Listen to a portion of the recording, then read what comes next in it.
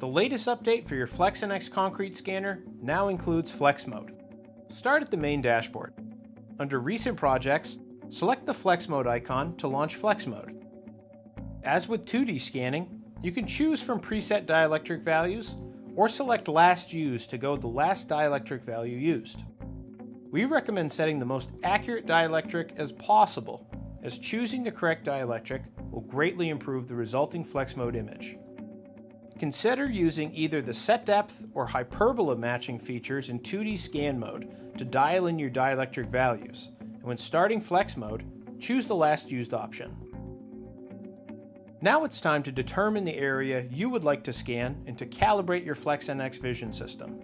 First, place FlexNX in the center of the area you wish to scan. If you are scanning a predefined core or cut area, place FlexNX directly over this location. Then roll FlexNX back and forth to allow the vision system to lock onto its position. When you see the green line tracking, FlexNX has begun collecting data. FlexNX will continue to collect data as you progress.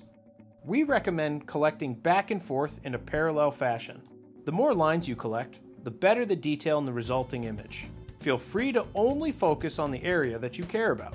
You don't need to fill the entire area, though scanning the full 2 foot by 4 foot area will provide a better overview of the slab contents. Always start when FlexNX is on the surface you are scanning. Also, do not lift the FlexNX off the surface during Flex Mode collection.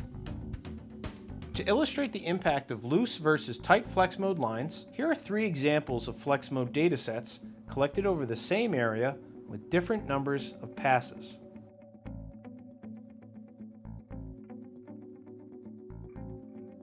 Once complete, tap the Stop button. FlexNX will process the data and then display green track lines with Flex Mode data in the background. We call this the top-down view.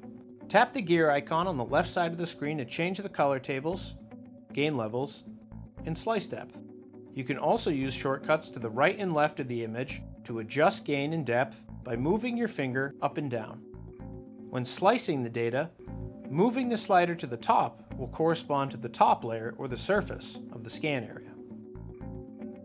On the right side of the screen, you can toggle the full volumetric model as well as toggle on/off the track marks when in top-down view.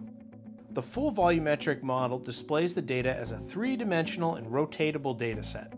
Use the gear icon to open the left-hand menu, and then use the threshold slider to see all the data or to only highlight the strongest targets.